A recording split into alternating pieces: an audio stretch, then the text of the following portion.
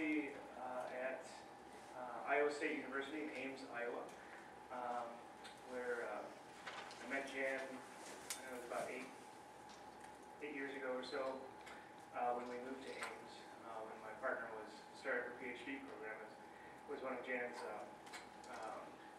advisees. And Jan was always very supportive of both Ann and I, and appreciated all of his help those years. Jan is a rural sociologist. He is an, I guess, international man of mystery. He does a lot of Latin American work, and he and his wife, Flora, have done a lot of foundational work in exploring the concept of social capital, and within rural sociology. One of the things Jan is working on now, and more recently, is Latino immigrant farmers, Latino immigrant workers, and food systems, food-related industries.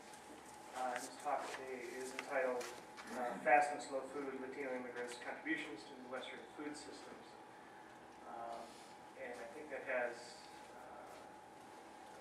a growing relevance in political discourses about immigration in this country, but also implications in terms of economic situation and environmental issues associated with food systems and so on. And with that, you don't want to listen to me, you want to listen to Jan, so hand it over. Okay.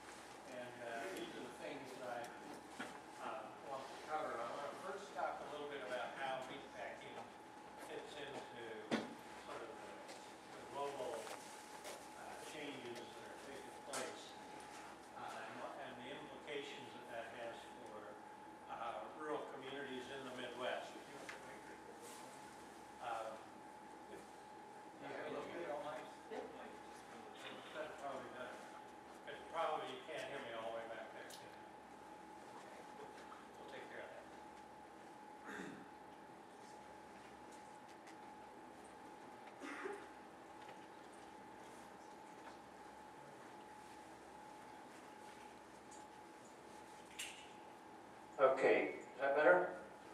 Good. All right. I want to talk just a little bit about the contributions of new immigrants to Iowa, but I think the pattern is rather similar in Minnesota and Nebraska and other states as well. And then I want to present a case study of a local community in northwest Iowa that's just one tier away from Minnesota on how local politics with respect to immigration works on the ground. And then finally, I'll talk a little bit about some of the work that we're doing on involving immigrants in local food value chains. So I encourage everybody to go to the film Abused this afternoon, because it's a wonderful film about Postville, Iowa. So I won't talk a lot about Postville. I just wanted to place the meatpacking business and agriculture and immigrants in general into a historical context. And so what I did is drew this map timeline that has some of the immigrant labor force issues and critical times that help us understand some of what has happened. And basically, the pattern historically has been unfortunately remains so, that immigrant workers are welcome as long as the economy is doing well and there's a strong need for them. And then when the economy turns down, then we get an awful lot of not only immigrant bashing, but some really serious sorts of things have happened historically. And I just wanted to point out a couple.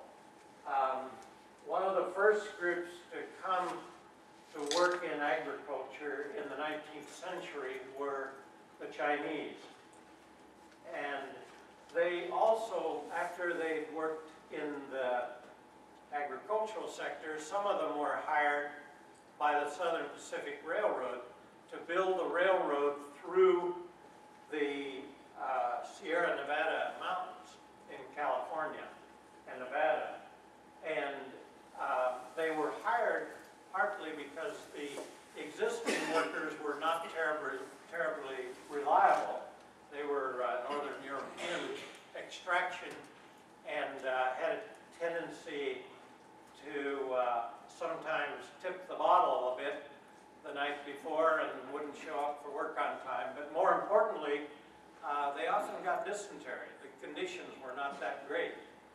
And so there was this race that was taking place, I'm sure you've all read it in your history books, between the Southern Pacific starting from California and the Union Pacific, which was starting really from Iowa or Nebraska, eastern Nebraska, and they were to meet, and whoever built the most track then ended up with the greatest amount of land because they were given land by the federal government in return for building the railroad. So it was really important to have good workers. And so one of the leaders of that, the Southern Pacific, decided, well, let's try Chinese. And it turned out the Chinese were excellent workers, partly because they drank tea rather than hard liquor. And that tea, most importantly, was boiled, and therefore they didn't get dysentery. But what's important, I think, is that when the two railroads met in Ogden, Utah, and they drove the Golden State, and we had a transcontinental railroad, there were no Chinese at that ceremony. They were notably absent by design of the people who organized it. And it was not much later then we had the Chinese exclusion law, which said that no more Chinese can come in. And so the Chinese were one of the first groups of essentially illegal aliens. I don't usually use that term, but I'll use it for this moment.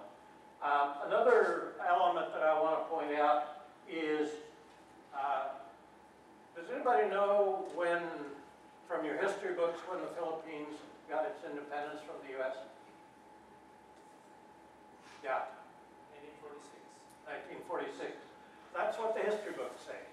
And in fact, it's true, but in 1935, or 1934, there was actually a law that was passed to give the Philippines independence 10 years hence. And it got, because of World War II, it got delayed a little bit. But what was important about that law that we don't know about at all, we don't even know about the law, was that there was also a provision in that law that only 50 Filipinos per year could come from the Philippines to the U.S. So the 1930s, of course, was the Great Depression. So we had an economic downturn. So we decided to exclude any additional Filipinos from coming. And some Filipinos, the 35 law also provided for repatriation of those, voluntary repatriation of those who wanted to go back. In other words, they got a boat ticket to go back to the Philippines. Surprisingly, not very many people took advantage of that. But what is particularly interesting about that is that then in 1942, and this is a little bit different kind of exclusion, we had the Japanese internment.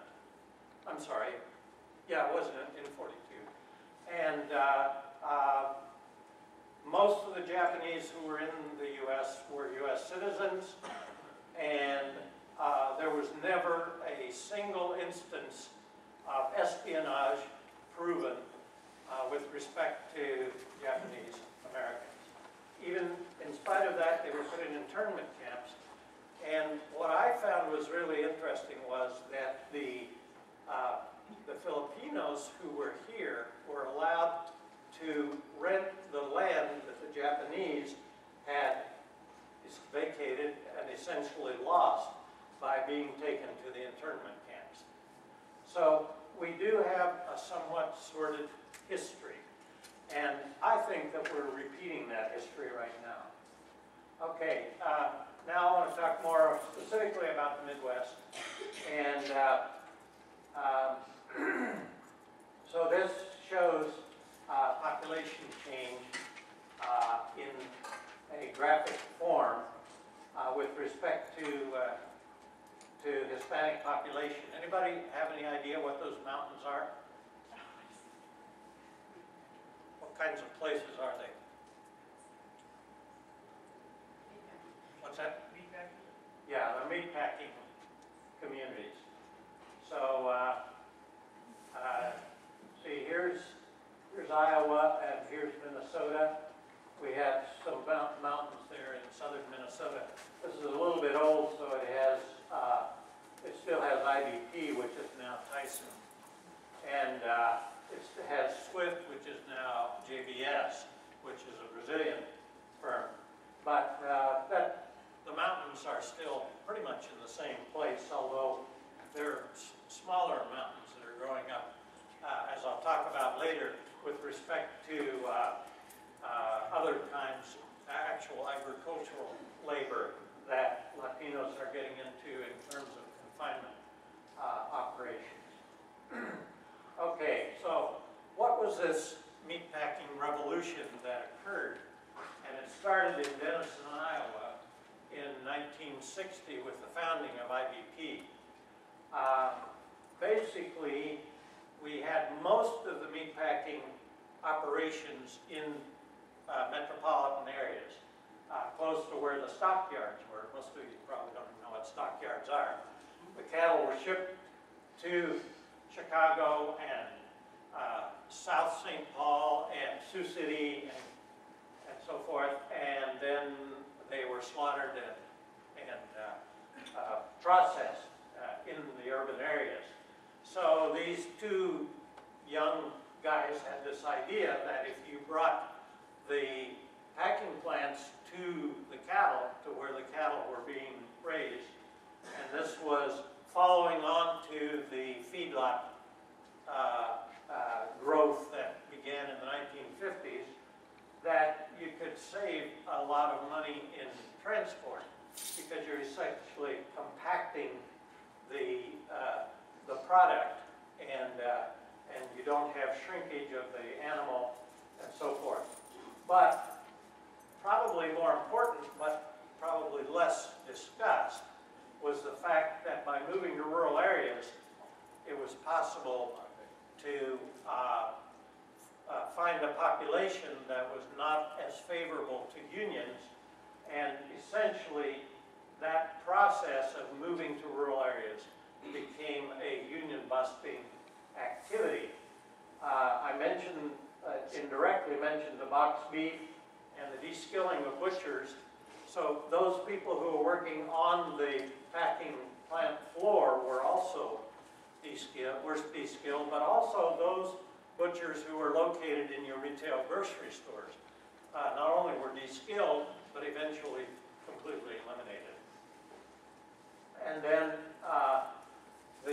because there were no one representing, well, let me put it this way, because there were no strong unions, in some cases there were still unions in the rural areas, but they were not very strong.